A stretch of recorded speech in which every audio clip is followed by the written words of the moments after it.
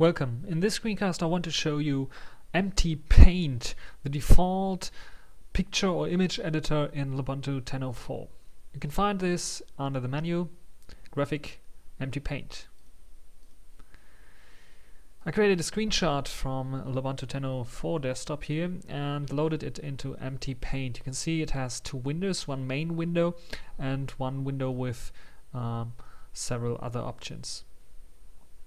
As you can see here, you have the option to add some effects on this screenshot. So I can add a relief effect here. Of course, you can make it invert this picture also. Add a text.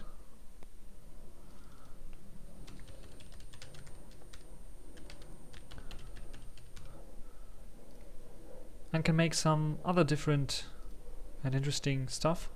You can have a color palette. You can choose the color for the text.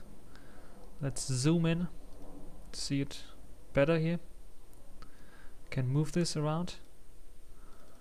Perhaps I can make it a little bit bigger here.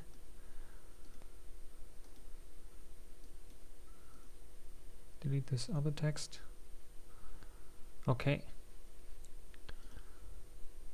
As you can see, there are several other effects here.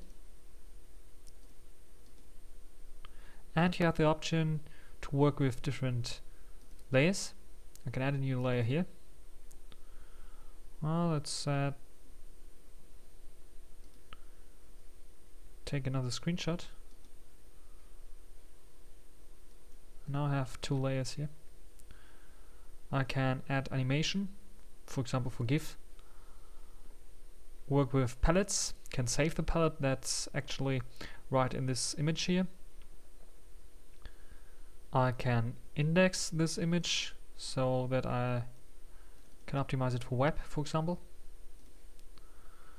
And I have the option, of course, to save this image as a PNG, JPEG, BMP, TGA, TIFF or XPM. So these are only some of the features that MtPaint includes. MtPaint's a very good image editor, very fast of course, and I think it's a good compromise between an image viewer and an image graphics professional image editor like GIMP.